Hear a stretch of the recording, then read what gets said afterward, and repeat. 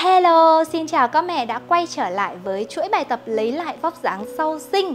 Và cơ bụng 11 đó là một niềm mơ ước của các mẹ sau khi chúng ta sinh xong. Có đúng không nào? Vì Ngọc Anh hiểu rằng là sau khi chúng ta sinh xong thì các mẹ đều gặp một cái vấn đề, đó chính là phần bụng của chúng ta bị chảy xệ, trùng nhão. Thực sự là nó rất là mất mỹ quan và khiến cho các mẹ cảm thấy thiếu tự tin về cái bụng của mình. Thế nhưng mà đừng có lo, các mẹ đừng lo, bởi vì bây giờ các mẹ đã được tiếp xúc và được tiếp cận, được biết đến cái kênh YouTube của Ngọc Anh rồi. Thì trong kênh YouTube này sẽ có rất nhiều các tài nguyên cho các mẹ tập luyện và phương pháp ăn uống, những cái chế độ để mẹ có thể lấy được lại vòng bụng của mình. Và như bản thân Ngọc Anh thì các mẹ cũng nhìn thấy rồi đấy, mình cũng là một bà mẹ và đã từng có con nhỏ. Thế nhưng mà bây giờ thì mọi người nhìn thấy rằng là cái cơ bụng của Ngọc Anh nó rất là rõ. Nó rất là rõ cơ bụng, và đặc biệt nữa là chúng ta sẽ nhìn được thấy cả cái sóng bụng, cái rãnh bụng, và đây gọi là rãnh bụng 11. Thì có lẽ rằng là rất nhiều mẹ cũng mong muốn, hy vọng sẽ sở hữu được cái rãnh bụng này. Thì để sở hữu được rãnh bụng này thì các mẹ sẽ cần phải có một cái chế độ ăn uống thực sự là khoa học. Sau khi chúng ta sinh xong thì cái cơ của chúng ta nó đang bị trùng nhão ra rồi, thì chúng ta cần phải ăn những cái thực phẩm bổ sung hàm lượng đạm cao. Ví dụ như là mẹ ăn nhiều protein chứa trong động vật, như là thịt, cá, trứng, sữa. Đó, hoặc là mẹ bổ sung protein từ thực vật như là các loại hạt ngũ cốc, hạt mắc ca, óc chó, hạt điều, hạnh nhân. Thì những cái thực phẩm đấy sẽ giúp mẹ tăng cường hàm lượng protein lên, và nó sẽ giúp cho cái vùng cơ bụng của mẹ nó được phát triển và cắt giảm đi lượng mỡ cho mẹ. Song song với đó thì mẹ sẽ bổ sung thêm collagen. Tất nhiên thì collagen thì chúng ta sẽ phải bổ sung vào trong một cái thời gian nhất định, chứ ngay khi sinh xong thì cũng chưa thể sử dụng được ngay. Nhưng nếu như chưa sử dụng được collagen ngay thì mẹ có thể bổ sung bằng việc sử dụng các cái kem dưỡng da để tăng độ đàn hồi cho da bụng lên. Thì cái da bụng của mẹ nó sẽ được co về nhanh nhất có thể, và từ đó thì mẹ sẽ nhanh chóng lấy được lại cái vùng rãnh bụng này. Và một điều không thể thiếu đó chính là tập luyện. Thì ngay bây giờ Ngọc Anh sẽ bật mí cho các mẹ một bài tập để giúp cho mẹ làm cắt giảm được đi lượng mỡ bụng ở phía trước, và nó sẽ lộ ra vùng rãnh bụng hai bên này cho các mẹ nha. Rãnh bụng 11, ok. Bây giờ thì xin mời các mẹ vào bài tập cùng với Ngọc Anh nào. Ok, và bây giờ thì mẹ hãy đứng ở trên thảm của mình. Cái bài tập này thì chúng ta sẽ cần có một chút xíu thể lực, và mẹ nhớ rằng là bài tập này sẽ chỉ phù hợp với những mẹ sau khi chúng ta sinh xong từ 2 tháng rưỡi đến 3 tháng. Đặc biệt là những mẹ đã sinh mổ thì chúng ta bắt buộc phải qua 2 tháng rưỡi đến 3 tháng mới được tham gia tập bài tập này nha. Còn những mẹ sinh thường thì các mẹ có thể tập bài tập này từ 1 tháng rưỡi là đã có thể tập được rồi. Ok, nào, bây giờ thì mẹ hãy đứng ở trên thảm và chúng ta giữ cho hai chân mở rộng bằng hông, hai bàn chân song song với nhau. Thực hiện động tác đầu tiên. Hít vào, mẹ sẽ vươn cả hai tay lên, đồng thời kiễng cao gót chân của mình lên. Rồi thở ra, hạ tay và hạ chân xuống. Để ý, khi chúng ta kiễng chân thì để cho mẹ có thể cân bằng được tốt hơn thì mẹ phải siết chặt cơ bụng lại, thu cái phần rốn của mình lại thì mẹ mới có thể kiễng cao chân lên mà không bị chòng chành. Chúng ta sẽ thực hiện động tác này 15 nhịp. Bắt đầu. Hít vào, vươn tay lên. Rồi thở ra, hạ tay xuống, đồng thời hạ gót chân. Lần 2, lên. Siết cơ bụng nào. Thở ra, hạ tay và hạ chân. Lần 3, nhớ là phải thu rốn lại và siết cơ bụng nha. Thở ra, hạ. 4, lên. Thở, hạ. 5, lên. Thở, hạ. 6, hít lên. Thở, hạ. 7, hít lên. Thở, hạ. 8, hít lên. Thở, hạ. 9, hít lên. Thở, hạ. 10, hít lên. Thở, hạ. 5 nhịp nữa nào. 5, hít lên. Thở, hạ. 4, hít lên. Siết cơ bụng lại mẹ ơi. Thở, hạ. 3, hít lên. Thở, hạ. 2 nhịp nữa. 2, lên nào. Thở, hạ lần cuối. 1, hít lên, thở ra. Rồi, từ từ chúng ta chống gối. Bước lùi chân về sau, chống gối và chống bàn tay xuống thảm. Tiếp tục, cánh tay và bắp đùi của mình vuông góc với thảm, hai đầu gối mở rộng bằng hông. Thực hiện. Hít vào, chúng ta duỗi chân trái về phía sau và nâng lên, đồng thời đưa tay phải về trước. Thở ra, co gối chân trái và chạm khuỷu tay phải vào gần gối. Thực hiện liên tục như vậy, hít vào và thở ra. Liên tục như vậy trong vòng 10 nhịp, sau đó chúng ta sẽ đổi bên và thực hiện lại với chân bên phải nha. Chuẩn bị, bắt đầu với chân trái trước nào. Bắt đầu. Hít, thở co. Lần 2. Thở. 3. Thở. 4. Thở. 5. Thở. 6. Thở. 7. Thở. 8. Thở. 9. Thở. 10. Thở. Ok. Hạ xuống và chúng ta đổi bên. Thực hiện với chân phải và tay trái. Chuẩn bị. Bắt đầu. Hít. Thở. Hít. Thở. Lần 3. Thở. 4. Thở. 5. Thở. 6. Thở. 7. Thở. 8. Thở. 9. Thở lần cuối nào. 1. Thở. Rồi, hạ gối xuống. Nâng người lên. Chúng ta chuyển tiếp động tác tiếp theo, mẹ mở rộng đầu gối bằng hông, chống đầu gối. Ở cái tư thế này nếu như mà tì gối xuống thảm mẹ cảm thấy bị đau gối thì mẹ có thể là kê thêm một chiếc khăn hay là đặt gấp đè 2-3 lớp thảm vào để chúng ta cảm thấy nó êm hơn. Rồi cách thực hiện tư thế tiếp theo. Hai tay để ngang với mang tai. Lưu ý này, cuộn xương cụt, thu rốn lại. Nào, thử làm nha. Cuộn cái xương cụt của mình, thu rốn lại, cái xương mu mình hơi đẩy về phía trước một chút xíu. Cách thực hiện, khóa cứng toàn bộ thân của mình. Hít vào thì mình duỗi tay và đồng thời đổ người ra sau. Thở ra thì co lại. Mẹ lưu ý, toàn bộ từ vai xuống đến đầu gối của chúng ta đều được khóa cứng lại. Và chúng ta chỉ đổ hết toàn bộ thân ra sau thôi. Chúng ta không có ưỡn ngực như thế này nha. Cũng không có để cong mông nha. Khóa cứng. Nào, chuẩn bị. Bắt đầu. Hít vào, đổ người ra sau. Duỗi tay.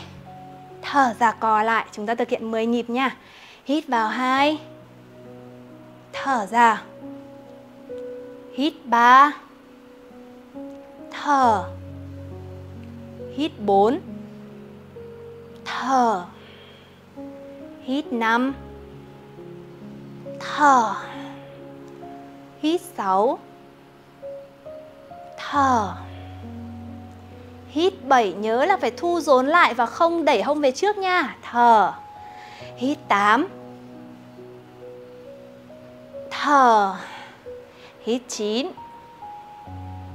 Thở. Hít 10. Thở.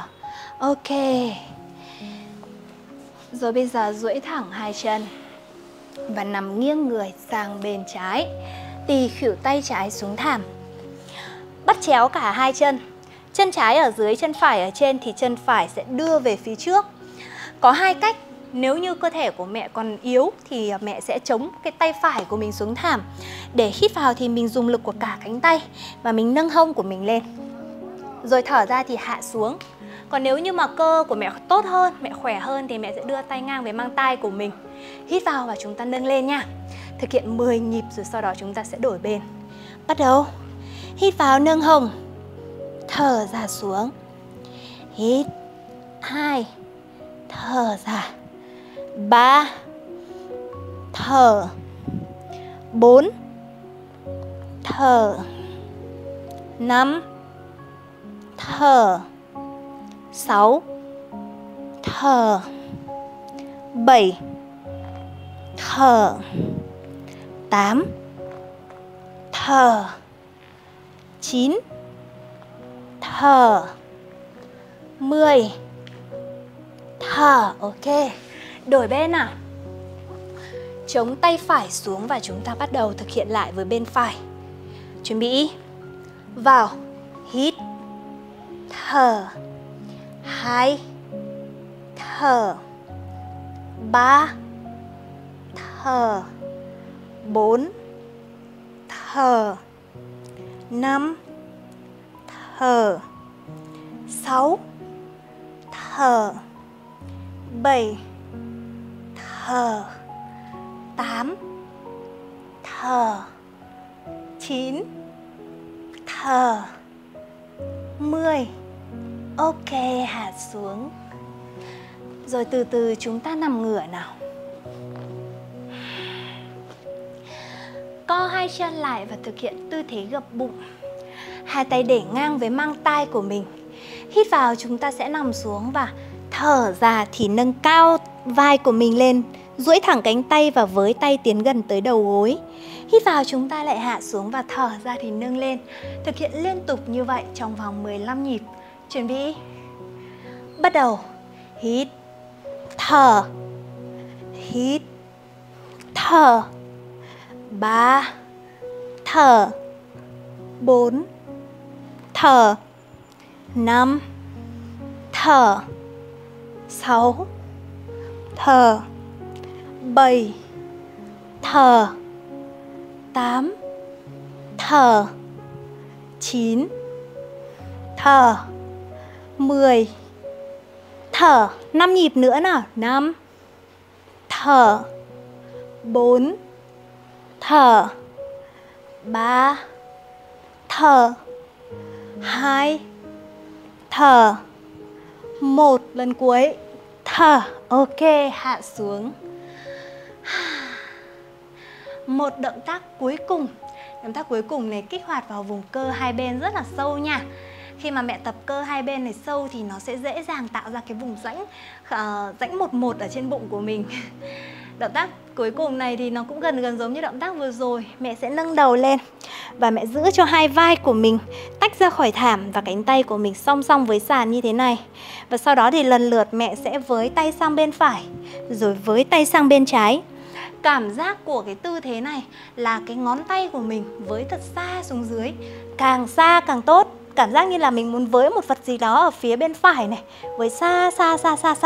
Thì khi mẹ với như vậy mẹ thấy cái lườn bên phải của mình nó siết rất là căng.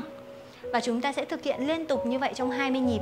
Nghĩa là phải trái phải thì trái là 1, phải là 2, trái là 1, phải là 2 và cứ như vậy đến 20 nhịp nhá. Ok. Rồi, chuẩn bị. Hít vào. Nâng đầu và nâng vai lên và duỗi cánh tay. Bây giờ chúng ta hít thở tự do nha.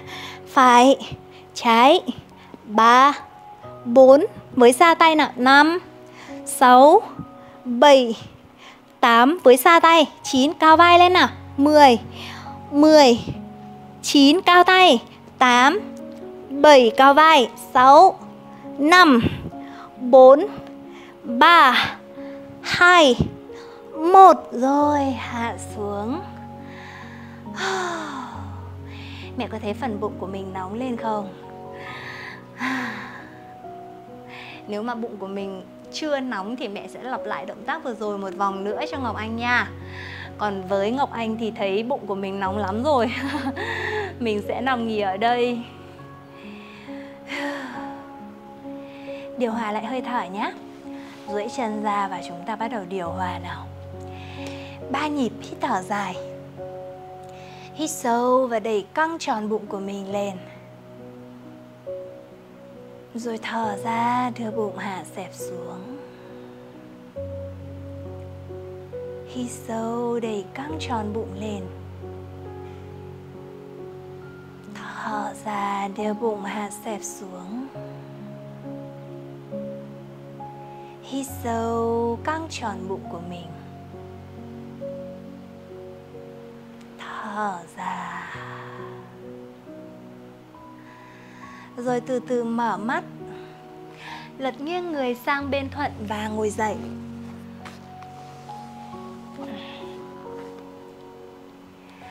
Vậy là chúng ta đã hoàn thành xong bài tập của ngày hôm nay với một bài tập Pilates giúp cho mẹ lấy lại cái đường rãnh bụng 11.